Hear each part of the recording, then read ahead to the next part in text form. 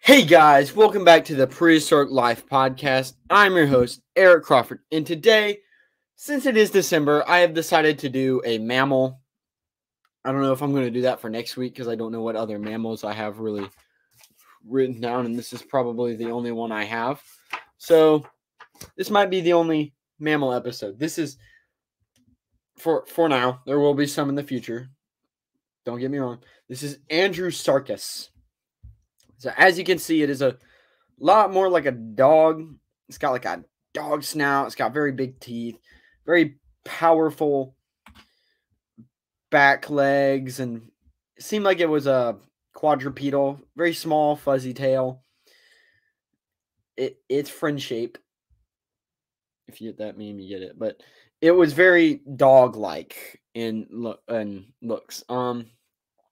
So let's get into the measurements. As I'm going to leave this up so you can see. And very prevalent ears. It was about 12 feet long, weighed from 500 to 1,000 pounds, and was about 8 feet tall. So this thing was probably as big as or as taller than the tallest humans. And I'm thinking that's from here all the way down to its feet. Its diet was other animals, dead animals, small creatures, basically whatever it could get its teeth on. It is a carnivore. Its fossils were found in Mongolia. Let me double check that. Yeah, Mongolia. It is a medium carnivore. It lived in forest plains kind of area, and desert plains-ish kind of things, as you can see in the background here. Something like that. Something like this. And I'm pretty sure this is like Walking with Beasts or some kind of old documentary. It lived in packs of 1 to 2, possibly even 3 to 4, kind of like a wolf. It pounces on enemies / prey. It used claws and teeth as weapons. Its name means Andrew's king, which is good to know. It was discovered by Con Chin Peo in 1923, and Henry Farfield Osborne wrote the description in 1924. So let me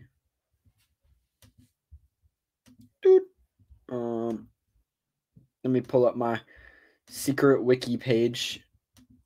It's not so secretive. It's prehistoricwildlife.com. So as you can see, its total size was uncertain due to the lack of remains. The skull is 83 centimeters long, which is massive, and the only fossil representation is the skull. So my estimates are like guesstimates, if anything. They're not really estimates. They're more like prediction kind of things. In popular culture, especially at the turn of the 20th and 21st century, Andrewsarchus, is it Sarkis or Sucus? Sarkis. Andrewsarchus has been presented as a huge predator, similar in form to other quadrupedal meat-eating mammals, like lions and tigers and bears. Well, not bears, probably. But powerfully built like a big cat or even a bear. No, like a bear. Take that back then. However, despite this reconstruction becoming very familiar in the public consciousness, paleontologists are far more cautious, as so far only the skull of this animal is known. The popular reconstruction is based upon the concept that for a long time Andrewsarchus was envisioned as a large relative of Mesonyx, a meat-eating predator that is often described as wolf-like. Although it actually appeared long before the emergence of true wolves. Later interpretations of Andrewsarchus, however, one of the best known being in 2009, studied by Michelle Spalding and Maureen A. O'Leary and John Getze. I'm probably butchering those names, so bear with me. Have since concluded that Andrewsarchus probably isn't that closely related to Mesoonyx. In fact, today Andrewsarchus has been widely considered to be closer to primitive hippos or even Etelodonts. Give me a moment.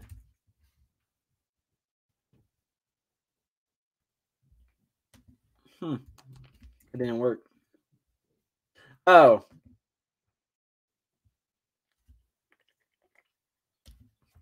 It's just something that looks like Andrewsarchus due to its long jaws and wide cheekbones. The exact diet of Andrewsarchus has also been questioned, as the previous older apex predator theories don't carry as much weight as they used to. Although the jaws would have had tremendous powerful muscles, as indicated by the size of the cheekbones, most of the teeth in the mouth are not particularly well adapted for any one purpose. The forward canines are the largest and are most useful for getting a grip on things, or perhaps in the case of a carnivore, to deliver a killing bite, such as puncturing the cranium of a prey animal. Jesus, this thing would just bite through your skull?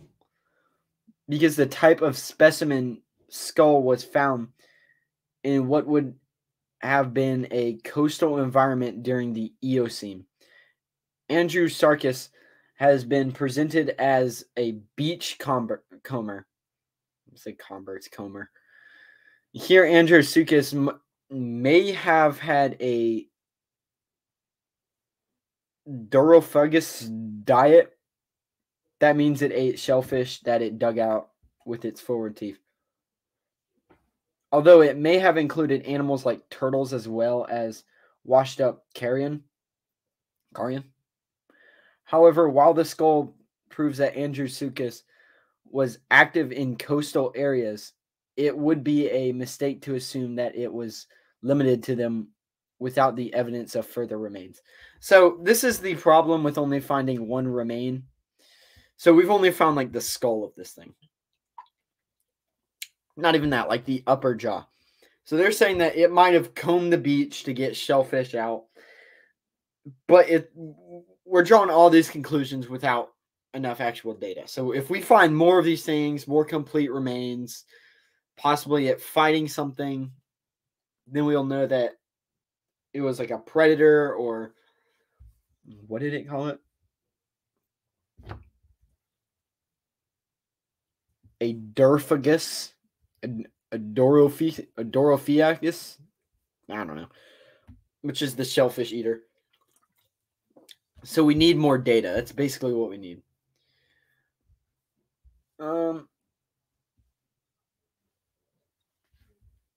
So yeah, I mean, so not much is actually known about this creature. Just basically that it's got an upper skull, and it's very. It could be like and it's like hippo-like. So that it could be that this bad boy was like a primitive hippo, because we see things like megafauna, like mammoths are primitive elephants, woolly rhinoceros slash elasmotherium is primitive rhinos, but these guys could have been primitive hippos, so they very well could have been herbivores that just weren't to mess with. I mean, we only have the upper jaw of it, of like one, so this is from 2015, so I don't really know. But I mean, we only have the upper jaw of it, so we don't really know. It could have been hippo-like in it. Whenever other animals messed with it, it just right on the skull, squashing their brains out, and could have very well ate the corpse. Who knows? It could have combed the beach for whatchamacallit, shellfish, but it could have also actively hunted for whatever else. I mean, we don't actually know, and that's primarily because we don't have the data. So before we start drawing a bunch of conclusions, maybe we should go find some more of these things. I mean, this is just a depiction. We don't actually know if this is accurate. The only part that we'd really know is the upper skull. And that's because that's the only part we found. For all we know, the Andrewsarchus, what we've found is another species, and it's like some weird deformed version. We don't actually know. We only have the upper skull of one of these guys. So these are possible sounds that somebody here. I'm going to just open this in YouTube. Let's see if this will work.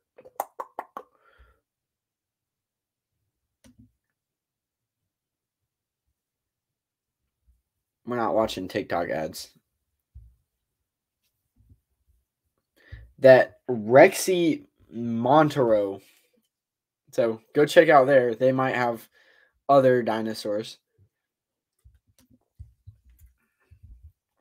But, or, well, not even dinosaurs, just prehistoric creatures. So this is what Andrewsarchus is thought to, quote unquote, sound like.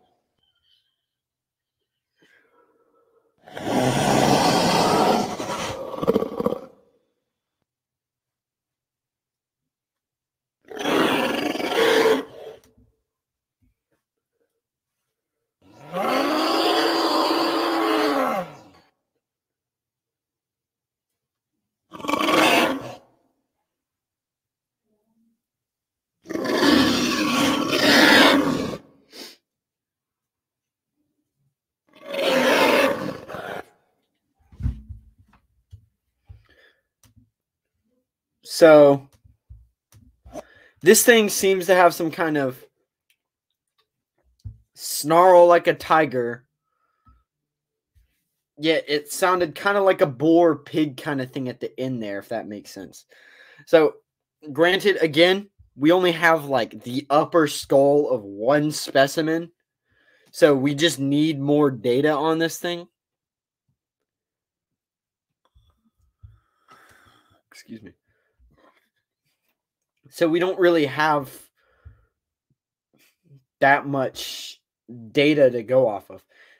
Except for we do know that this has been carbon dated to the Lutui. You got me beat. Give me a moment and pull up the Eocenes. Where is Eocene? Eocene. Right here. Didn't I have a little magnifying glass or something? Whatever.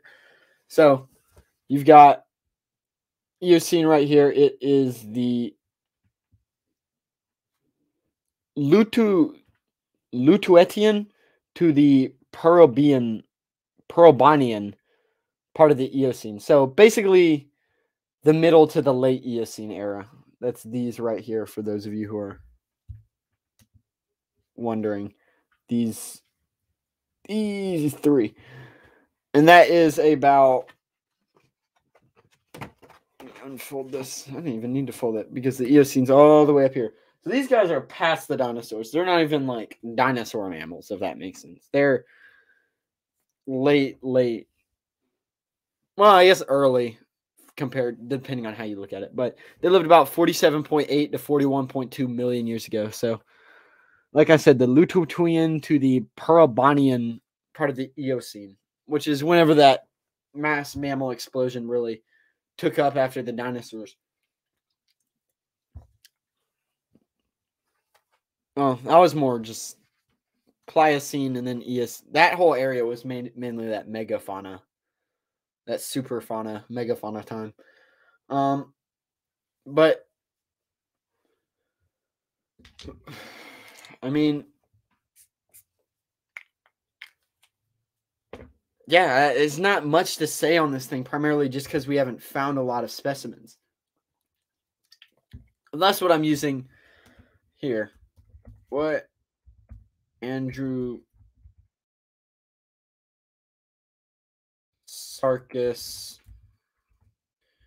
remains have been found. So this might be outdated. Because it is from 2015, and that was like, I don't feel like doing that math. That was a while back. No complete skeletons have been found. Only its skull, which measures 33 inches long. Paleontologists have built up the impersonation of the rest of the animal's body from knowledge of its skull and its relation to the bear-like mesonics. But we do know that that is wrong now. The mesonics,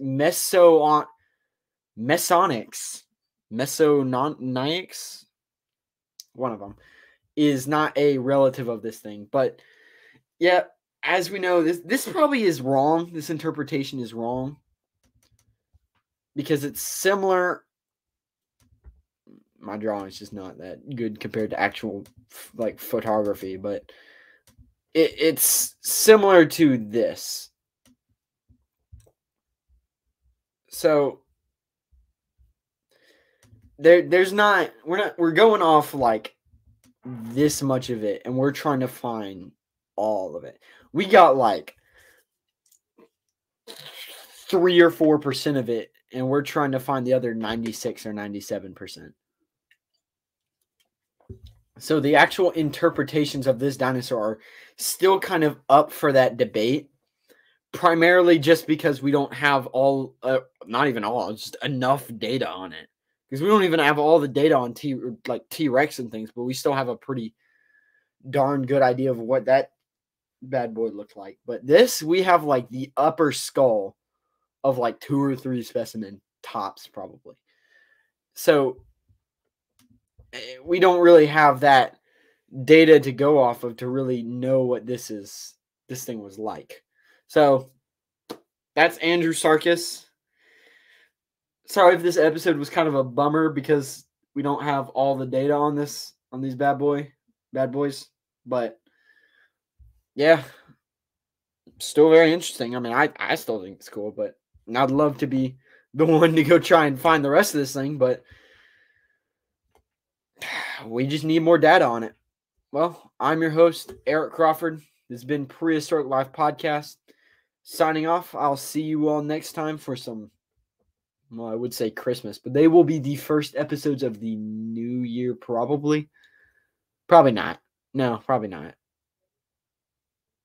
Well, I'm your host, Eric Crawford, signing off. Remember, keep it prehistoric. Goodbye.